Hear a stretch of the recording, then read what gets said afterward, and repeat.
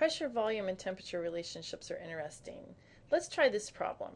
Calculate the pressure in kilopascals. That's a pressure unit. That is the SI system, 1,000 times a pascal is a kilopascal, exerted by this mass, 1 gram of carbon dioxide, which is a gas, in a flask of volume 1 liter at 300 degrees Celsius.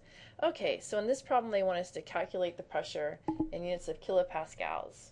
So let's see what we have here. Is this a two-state problem or a one-state problem?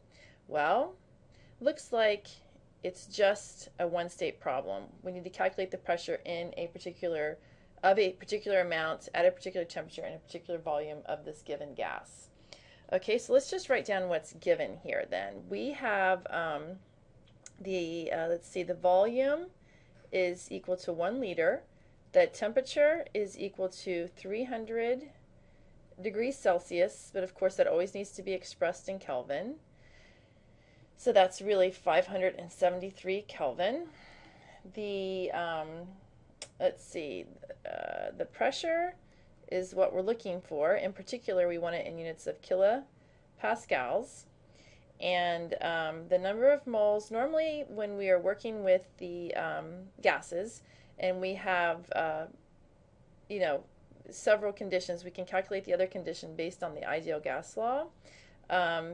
But to do that, the quantity needs to be expressed in units of moles. Okay, we don't have that. What we have instead is 1 gram of carbon dioxide. All right, so if I had the moles, I could find the pressure using the ideal gas law, PV equals nRT, and rearranging and solving for pressure, nRT divided by V. Okay, so the problem is I need to figure out the number of moles first. I have the volume, which I can plug in right here.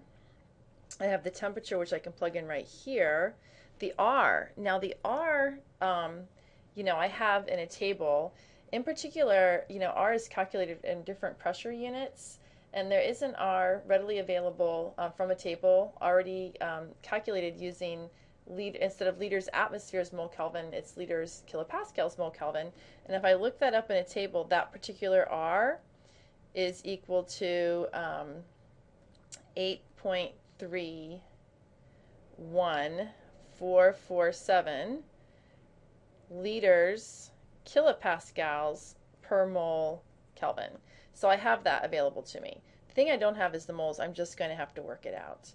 Okay, so I'm looking for the number of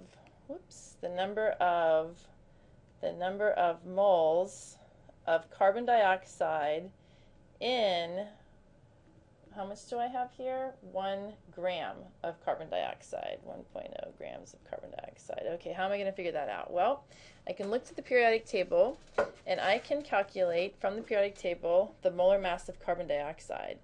The molar mass of carbon dioxide is the sum of the molar masses of all of the components in carbon dioxide. So carbon from the periodic table is 12 grams per mole. Oxygen from the periodic table is 16 grams per mole. But in this case, I have 1 carbon and I have 2 oxygens. So if I add all of that up, the molar mass of carbon dioxide comes out to be 44 grams per mole. All right, so if I know I have 1 gram of it, I can determine how many moles I have by converting from grams to moles. 1 gram of carbon dioxide,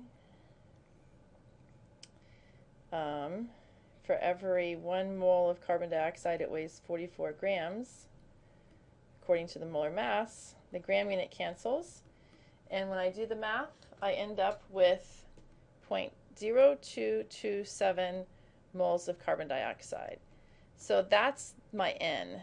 That's how much moles of carbon dioxide I have in this particular flask. So I can put that back up. All right, so N is 0.0227 moles.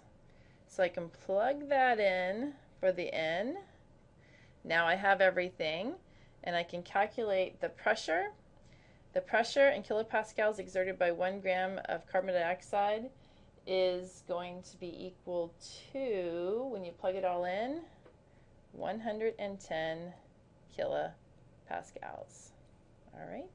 So using the ideal gas law, recognizing that this is a one-state problem, I can solve for P using the R with the kilopascal unit, calculating for N simply by looking up the molar mass of carbon dioxide and converting to moles of carbon dioxide here. I can calculate that the pressure is 110 kilopascals.